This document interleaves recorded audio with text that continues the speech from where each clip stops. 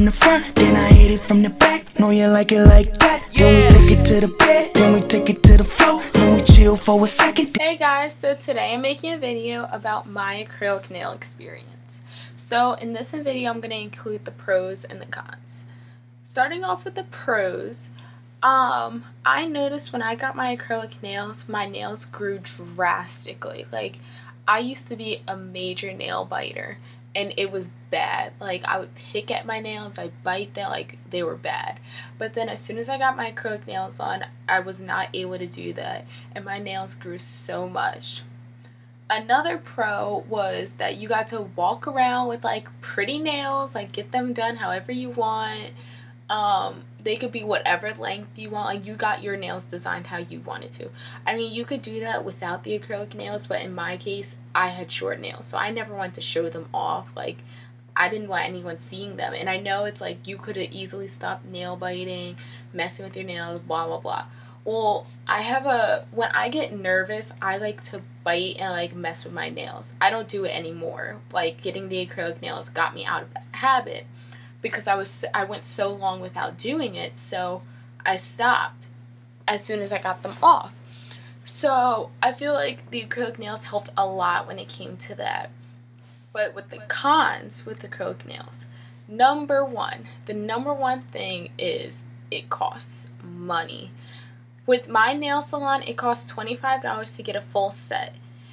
And by a full set, I mean, like, if you don't know what acrylic nails are, a full set is when you get the glued on nails and then they put, like, a gel over it and then they shape it and all that and then put on a nail polish.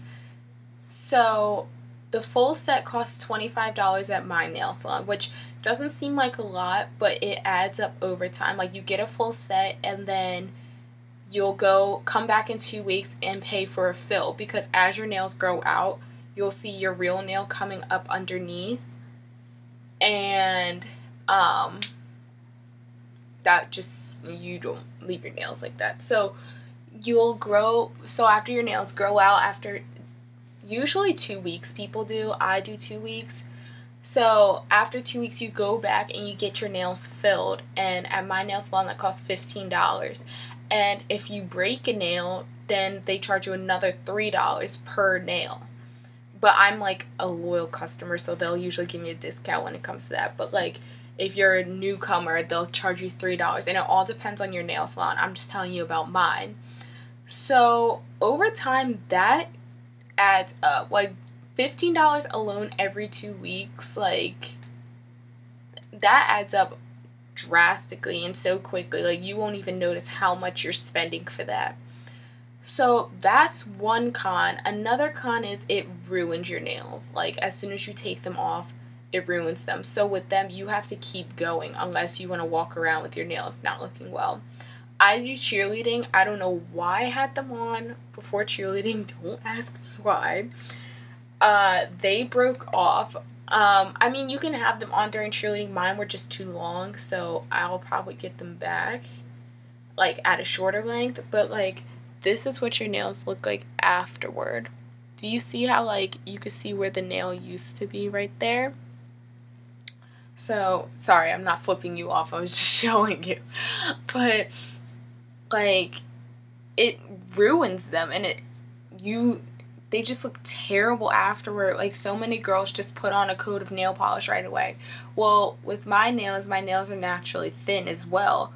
So, also, when I took them off, like, yeah, my nails grew drastically, like I was saying, was a pro.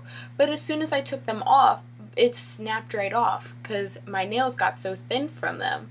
So, it's either you don't get them at all, or you just have to continuously get them. So, with my nails, I'm probably just going to keep getting it, because I'm telling you right now, you're going to get addicted. And I advise you not to get them, but if you do, you're going to get addicted. Like, I took them off before, and I told myself, oh, I'm going to get my nails healthy again. I'm going to have them grow out, blah, blah, blah. About, like, 2 days later, I was like, I want these back. And I went back and got them on. So I'll probably be getting these back on sometime this week. But they're just so addicting. And another con is when you try and take them off, it's so difficult. Like, I still have one. I cut it down. I still have one stuck to my nail. Like, it's so difficult. I'm probably gonna have to soak my nail in acetone or something because like I can't get it off with a nail clipper, and it's so painful when you take them off. And yes, you're probably like, why are you getting them back on again if you have all these cons? But I'm telling you, it's the addiction. They need to come out with like a true life addiction to acrylic nails. I'm telling you right now, if you see that come out, this will be the first place you heard it from. I'm just saying it right now. But I just advise that you don't get them. That's all I can really tell you to do. I mean, you get them, don't say I didn't warn you. That's my acrylic nail experience. I hope you enjoyed. Please check out my description down below about my last video, and please like and subscribe. Bye! From the front, then I hit it from the back. Know you like it like that. Then we take it to the bed, then we take it to the floor.